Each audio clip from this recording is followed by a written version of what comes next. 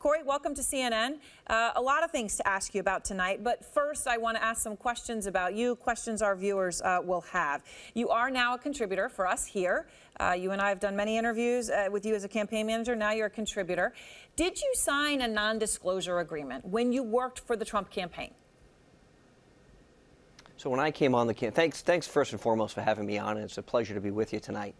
You know, when I came on board the Trump campaign, like everybody else, I said what I would do is keep confidential information confidential, and I signed a document to that degree, and I don't plan on ever breaking that. My confidentiality agreement is such where information that I'd be privy to and private conversations that take place between family members that are not meant for the public audience are going to be held in the closest and strictest of confidence with me, and I think that's my duty and my obligation, not just as someone who signed a document, but more importantly as a person who has respect for the individual he worked for. So I will tell you that I'm not here to release private information of family members or discussions that took place behind the scenes that the public really has no reason to be aware of. Right. Okay. So private conversations, but also just in terms of whether you're going to be able to say what you really think. I mean, the agreement that CNN obtained that Trump employees signed says something a little bit more specific than what you just said, Corey. It said, during the term of your service and at all times thereafter, you hereby promise and agree not to demean or disparage publicly the company Mr. Trump, any Trump company, any family member, or any family member company. Did you sign something like that said no disparaging? Let me tell you who I am, and for those who don't know me, I'm a guy who calls balls and strikes. I'm going to tell it like it is, because that's how I've had my entire career, and most of the time it's been at my own detriment. People who know me know I'm a very straightforward person. I'll tell you exactly like it is, whether you like it or not, and maybe that's the reason I don't have some of the jobs I should have had or been given some of those opportunities, because I'm a straightforward person. That's not going to change. No matter what I've done or what I've said, if something is wrong, I'm going to tell people it's wrong. If something's right, I'm going to tell people it's right. So there's nothing that's going to stop me from telling the truth, in my opinion, regardless of what that is. And I think that's what the people expect, and that's what people deserve. Right. The bottom line that the viewers want to know is, even when it's saying something bad about Donald Trump. Look, I'm gonna say it like it is. If I agree, if I disagree, I'm going to come out and tell you this is right, this is wrong, this is my opinion on things. And I think that's what the people have a right to have. My opinion on what I believe is right and wrong. Doesn't mean you have to agree with me, but I am going to tell you what I think for sure. All right, so let me give you a chance to do that right now, Corey, for our viewers. The Washington Post is reporting a new company called Left Hand Enterprises. It was formed in April. It got two big payments, about $750,000 from the Trump campaign, and it got it in just a few days. That means it went from not existing to getting $750,000 in money in just a few days. It was in the top 10 biggest vendors to the Trump campaign. And of course, Corey, as you know, this is a campaign that, as of the latest filings, had only $1.3 million cash on hand this month, right? So we're talking half of that would be going to one vendor. What is this company? What did it do for the campaign? Can you tell us? Well, so the company was listed as a direct mail expense, and that company was supposed to be doing direct mail in the states of Nebraska and Indiana. And let me tell you this, and I'm not trying to pass the buck, but I can tell you that if there is anything that has not been appropriate, Mr. Trump will find it and fix it. And I can tell you that this campaign that I'm no longer part of, but I was very diligent in watching where that money was spent. And I can tell you that every vendor knows that we deserve, that Mr. Trump would get the best price, the best rate, and whatever may be on Left Hand Enterprise, whatever their job is supposed to have been done, was done effectively and efficiently. And if it wasn't, we'll make sure that the money's returned properly. So were you responsible then for Left Hand Enterprises? I was not responsible for that. That came out of a separate budget, which I didn't have under my purview. But let me tell you this.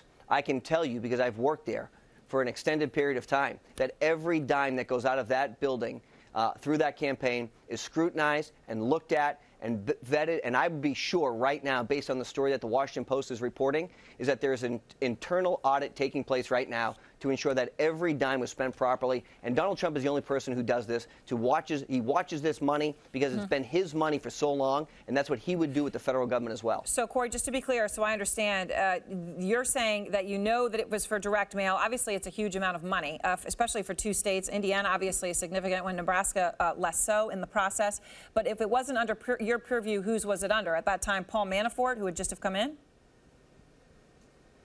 That's right. There were two separate budgets in the campaign, and this was the direct obligation of, this did not fall into my purview. This was done under the state operations budget, of which was held and responsible through another party and not mine. So just to be clear, I am certain that The money was spent wisely. It was spent in the best accord with what the campaign standards are, but it wasn't something I was directly responsible for. All right. In the 3 days since you were fired, Corey, well, 3.5, right? It was obviously sudden on Monday morning. The Trump family has said some really flattering things about you. Here's a brief snippet for people who haven't caught it all. I think Corey's terrific. I watched him before. He was terrific toward me. Corey is an amazing guy, and we have a great relationship with Corey. All right. Corey, you have been pretty honest about this and that you did not see your firing coming. You were on a conference call on Monday morning. You walked into a room. It happened. You've had a few days now to sit, to go home, to see your family. Do you feel angry? I don't. I feel honored. I feel honored to have been part of changing the American political system for the rest of our lives and hopefully so much further. And the Trump family has been so good to me and my family and so generous that it's been so humbling to know that for a small period of time I had a small role in helping with this campaign. And the generosity that they have showed me and the kindness that they brought me in and let me into their family and to their hearts and to their lives to give me the privilege of running a presidential campaign. It's been a great experience for me, and I have no ill will. As a matter of fact, I would go back and do it exactly the same way, only better. And if I did something to disappoint the family and I didn't accomplish what they needed, then they do what they need to do, because the campaign is bigger than Corey Lewandowski. It's about changing the direction of our country. And if that means the only way to get Donald Trump elected president is that I'm not part of the campaign anymore, sure, that's tough. But you know what? Sometimes it's tough. And you have to be tough to get the results that you need, that this country needs.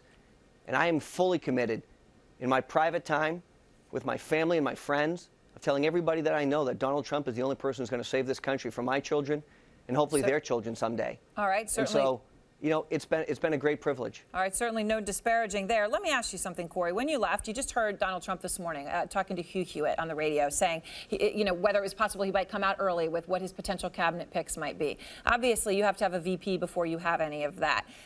When you left this week, did he have a VP in mind?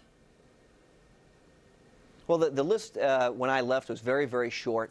There was ongoing conversations. The individuals who he is talking to about being part of that process have all agreed that they want to be part of that process. And look, there's been some speculation out there that, you know, people don't want to be part of this. It's absolutely the opposite. Every person that he has talked to, every person that he has had an interest in talking to has reaffirmed with 100% certainty that they would be absolutely welcome on the ticket. They want to do this. These are individuals who are of the highest quality, that are ready and able to serve in a capacity. Should they be part of the ticket that gets elected, they'd be ready to go on day one. There's no on-the-job training here, and these people would be ready to go and are excited about the prospect of being on the ticket with Mr. Trump. All right, so Corey, how short is that list? You say short list. What does that mean when it comes down to it? I'm not asking for names. You're not going to give them, but I mean, is it 3? Is it 4? Is it 2? How long is the list?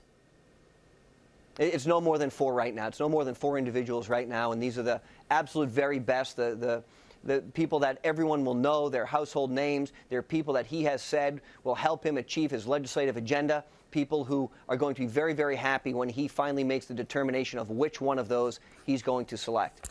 So, Corey, let me ask you one more thing about how he handles himself in public. He was asked in an interview today, that, as you saw on NBC with Lester Holt, about Hillary Clinton's emails. He said her use of a private server enabled foreign governments to hack her emails. He said it in a speech just obviously yesterday, and now Lester Holt asked him about it. Here's the key exchange. But is there any evidence that it was hacked other than routine phishing attacks? I think I read that and I heard it, and somebody that also gave me that information. I will report back to you. I'll give it to you. Should he stop making this allegation without proof, Corey? At this point, there is, let's just be clear, there is no proof. Here's the issue we have with the email server, right? This was hiding in someone's bathroom in some location, was held off-site. Hillary Clinton has admitted she's made a massive mistake on this. It's, as you know, there's hundreds of FBI agents looking into this. She's clearly committed a crime against our country. She doesn't want to admit it. There's 33 emails or so that are still classified that were on that server that should never have been.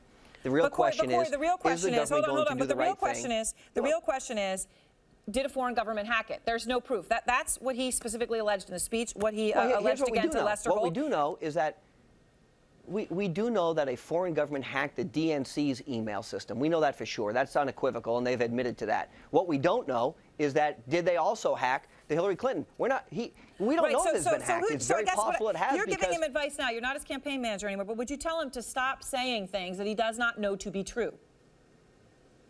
No, what I think you have to do is you have to raise an issue because there's a serious question about the security of those emails. What we know is that there are classified documents on those emails for sure. We know that unequivocally because the U.S. Senate has those emails and they're under a classified briefing right now, so the American people can't have those. The State Department continues not to release all of the emails because they're classified. And the fact that these were in an unsecured location is a crime. And the fact is the federal government should be prosecuting Hillary Clinton for this crime, and they've chosen not to do it. That's what the root of this is all about.